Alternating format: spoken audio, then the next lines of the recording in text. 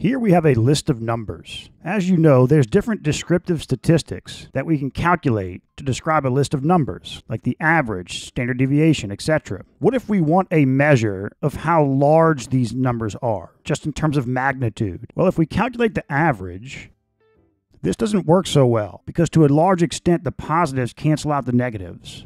We could think about ignoring any negative signs and taking the average. This seems like it might work pretty well. However, instead, what statisticians use is something called the root mean square, abbreviated RMS. To calculate it, go to the name and go in reverse order. Calculate the square of the numbers and sum those squares. Get the mean of that sum of squares, and then take the square root of all of that.